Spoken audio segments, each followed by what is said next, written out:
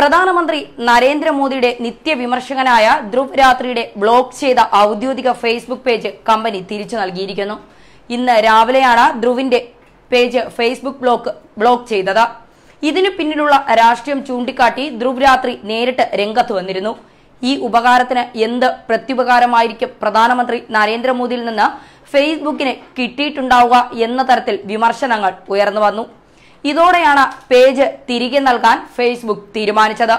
ധ്രുവിന്റെ പോസ്റ്റിൽ Facebook community സ്റ്റാൻഡേർഡ്സിനു വിരുദ്ധമായി ഒന്നുമില്ലെന്നും അബദ്ധം സംഭവിച്ചതിൽ മാപ്പ് ചോദിക്കുന്നുവെന്നും ഫേസ്ബുക്ക് അറിയിച്ചു. സംഭവം റിപ്പോർട്ട് ചെയ്യപ്പെട്ട 6 മണിക്കൂറിനുള്ളിൽ നിരോധനം നീക്കിയതായും ഫേസ്ബുക്ക് പറഞ്ഞു. BJP exports lies behind the bullshit എന്ന തലക്കെട്ടിലുള്ള മ്യൂസിക് വീഡിയോയിലൂടെയാണ് ധ്രുവിന്റെ പോസ്റ്റുകൾ ശ്രദ്ധിക്കപ്പെട്ടത്.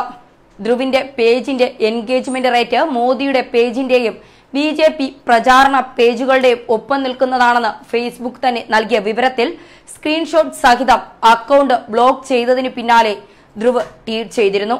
ധ്രുവിന്റെ ഒരാഴ്ചത്തെ എൻഗേജ്മെന്റ് റേറ്റ് 2.8 മില്യൺ ആണ്. നരേന്ദ്രമോദിയുടെ ഔദ്യോഗിക പേജിന്റെ എൻഗേജ്മെന്റ് റേറ്റ് 3.2 മില്യനും. തിരഞ്ഞെടുപ്പ് അടുത്തിരിക്കുന്ന ഈ സമയത്ത് തന്നെ തന്റെ പേജ് ബ്ലോക്ക് ചെയ്തതിന് പിന്നിലുള്ള അസ്വാഭാവികതയും അദ്ദേഹം പങ്കുവച്ചിരുന്നു.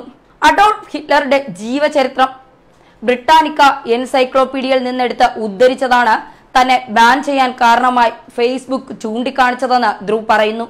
അധിക്ഷേപകരമായ ഒരു പരാമർശവും താൻ പറഞ്ഞതിൽ ഉൾപ്പെടുന്നില്ല. എന്നിട്ടും എന്തുകൊണ്ടാണ് ഫേസ്ബുക്ക് ഇത്തരമൊരു നടപടിക്ക് മുതിർന്നതെന്നും ധ്രുവ് ചോദിച്ചിരുന്നു. ധ്രുവ് രാത്രിക്ക് യൂട്യൂബിൽ 5 ലക്ഷത്തിലേറെ സബ്സ്ക്രൈബേഴ്സും ഫേസ്ബുക്ക് പേജിന് 3 ലക്ഷത്തിലേറെ ലൈക്കുകളുമുണ്ട്.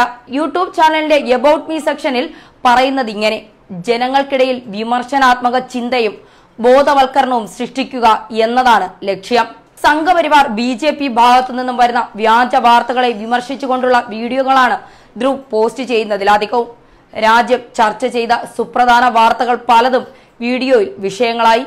ഉറി ആക്രമണം, സർജിക്കൽ സ്ട്രൈക്ക്, നോട്ട് നിരോധനം, യോഗി ആദിത്യനാഥ് ഉത്തർപ്രദേശ് മുഖ്യമന്ത്രിയായത്, ധനകാര്യ bill, electronic voting machine hacking, അങ്ങനെ പല വിഷയങ്ങളിലും ധ്രുവ് BJPയെ നിശിതമായി വിമർശിച്ചു.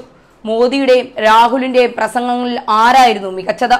കറൻസി നിരോധനം കൊണ്ട് ആർക്കാണ് ലാഭമുണ്ടായത്? അങ്ങനെ പല കാര്യങ്ങളിലും ധ്രുവ് അഭിപ്രായ പ്രകടനം നടത്തിയിട്ടുണ്ട്.